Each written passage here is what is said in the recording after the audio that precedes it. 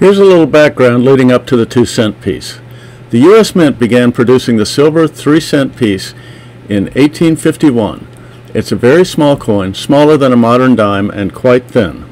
The U.S. Mint began producing the copper nickel Flying Eagle cent in 1856 and minted it through 1858. This is the first U.S. small cent.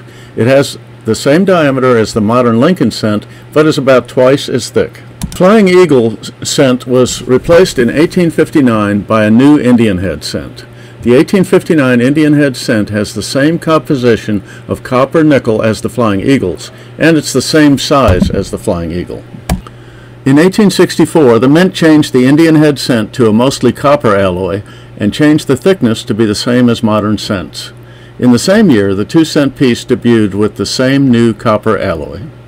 Two more new coins were issued in 1855 and 1856. The copper-nickel version of the 3-cent piece was introduced in 1865, and the first U.S. 5-cent coin, the copper-nickel shield cent, started production in 1866. The 2-cent piece was made through 1872, and a proof-only version was made in 1873. The 2-cent piece drifted into the annals of history after 10 years of production.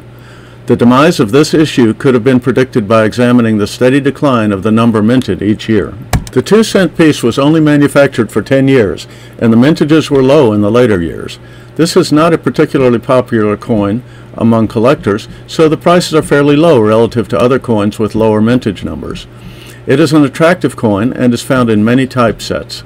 In my opinion, the 2-cent piece would be a good coin to invest in for price appreciation.